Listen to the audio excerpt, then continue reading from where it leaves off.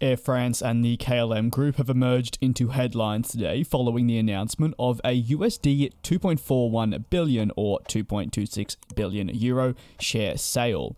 This share sale means that the group that consists of numerous airlines within the aviation industry can repay some of the French state aid that it did acquire in recent years, while also keeping up its all-important balance sheet to a suitable level. The selling of shares, again just to reiterate, worth US 2.4 billion, is for the group what is best deemed as an excellent decision to help their debt. Several airlines in the aviation industry did accumulate a significant amount of debt during the global pandemic, something I'm sure you are all more than aware of now. In this situation, it's not so much so concerning operating losses per se, but more about obtaining financial support from governments, shareholders, and more that helped keep the airline afloat within the industry, but now they're going to need to repay. As part of this, these cash injections do need to be repaid as per the contractual terms. It is therefore an obligation for this to be taking place. In this specific case, regarding the Air France and KLM group, they're selling their shares in the hope that they can pay off some of the state aid that was acquired to keep them essentially operational, for better words.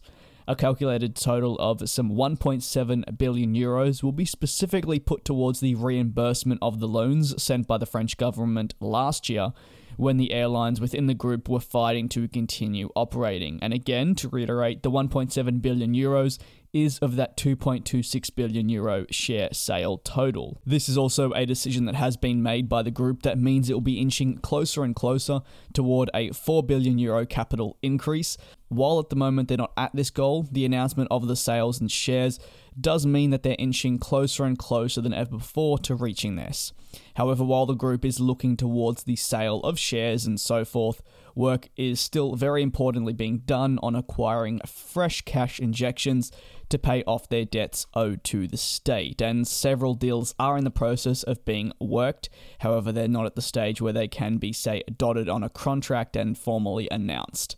Shares of airlines being sold or bought and traded are always a very tricky aspect of the industry and can naturally be therefore complex as they're away from the very simplistic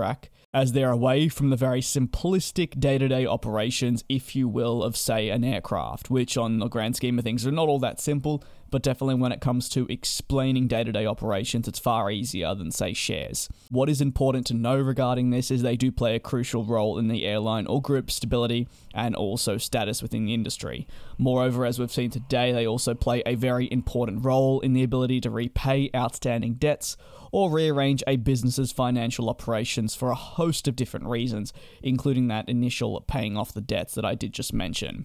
If you have any thoughts on the latest at the Air France and KLM group and what this does mean for them in the future, as well as a bit of their restructuring ongoing to pay off those important debts that need to be cleared, you can let me know down below in the comments. Thanks for those that are still tuning into the content. I hope you've been enjoying the more frequent uploads, and I will see you tomorrow for more content here on the channel.